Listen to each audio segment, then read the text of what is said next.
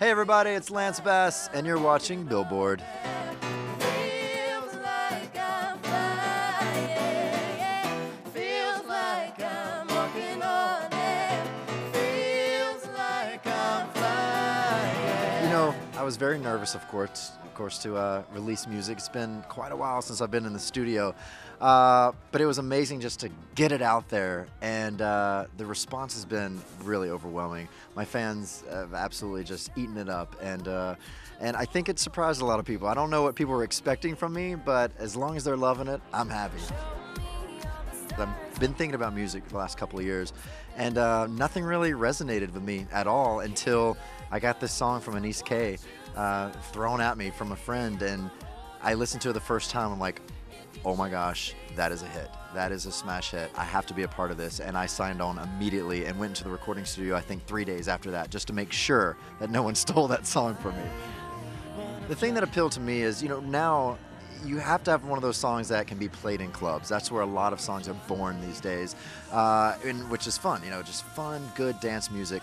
And that's what appealed to me. I knew listening to this for the first time, it had this really cool, almost Arabian sound to it with a sitar, which I really, really love, and I don't think is used enough here, in America. So that was very different to me, and I knew it would stand out. Those dance songs that you can just take down to an acoustic version, I love that, and that's what we're going to be doing tonight. I'm originally a country blues singer. I'm from Mississippi. That is my heart. I'm a country singer. Then I went into this pop music, which was amazing, and I learned a lot of stuff, and I started appreciating different genres of music, just being within sync. VMAs were incredible. It was our 10-year high school reunion is basically what it was, because it was almost 10 years to the day that we had performed at the Grammys, which I think was the last time we performed in 2003. And I mean, just getting back on stage with those guys, they're family, they're my brothers, and it feels like not a day had passed.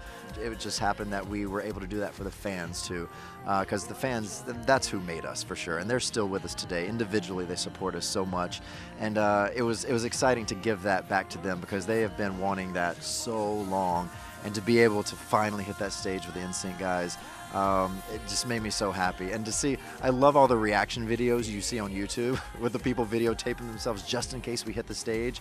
They're my favorite. I watch those things all the time and see how the fans just freaked out when they finally realized we were going to be doing it. When I was in the group, I never really did much solo work. I was the bass singer, and I loved being the bass singer.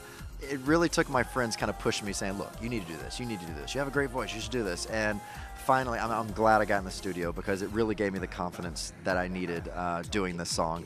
Now I know, you know what, I do love this. I really love this, and it's actually working. People actually want to hear it. Anise wrote an incredible song, and I was just so happy he asked me to be on this track. Just honored, and to be singing with this Bella Blue, this new amazing singer.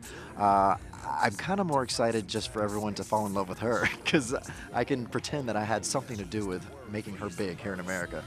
My days are really, really busy, and I didn't think I'd even have time to get back in music. But now that I'm back into it, I definitely, with the reaction that we've had with Walking on Air, I didn't know what they were going to say. It could have easily come out and people were like, this is crap, we don't want to hear this. But it's been so overwhelmingly positive that I'm already looking at new songs to record right now. I had no idea that I would be doing this when I was a kid. I'm just a small town boy from Mississippi, and I never even knew you could dream this big. I love the entertainment industry. I really do. Every aspect of it. Behind the camera, in front of the camera, acting, singing, producing, writing. I love it all. I want to learn all. I'm a student. I'm always improving. I'm always learning. And I want to continue the rest of my life being able to be in this industry that I love. Whoa.